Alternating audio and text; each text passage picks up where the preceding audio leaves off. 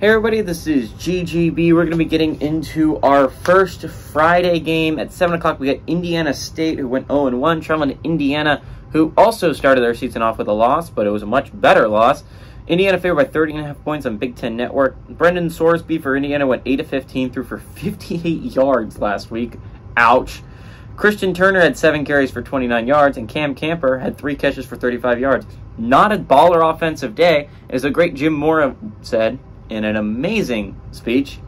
Can't blame that game on the defense. Indiana's defense played insanely well, considering they were playing Ohio State. They let up 10 points in the entire first half, and arguably it should have only been 7.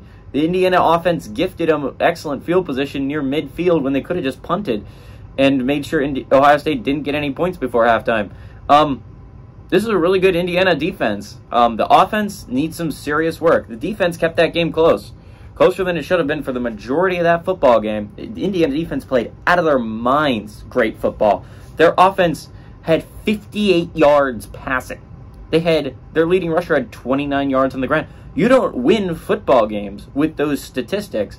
You lose them. And Indiana lost last week, and it's in large part because of their offense. If their offense had been halfway competent, they could have actually had the chance to pull off the upset against Ohio State. Their defense kept it close enough. Their defense got some big-time stops in big-time situations, and their offense let them down hard. And if you're going to win in this league, I understand Minnesota wins largely off their defense. Wisconsin wins a lot on their defense. Iowa wins a lot on their defense.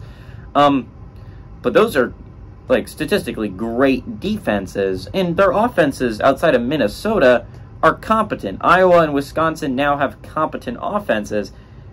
And even then, those are two. You're not winning some Big Ten games with just defense. You're not beating Michigan. You're not beating Penn State. And you're not beating Maryland with just playing defense. And you're not going to win your other side games either if you just play defense if you're Indiana. If you want to get to bowl eligibility, which it's going to be an uphill battle. It's a tough Big Ten this year.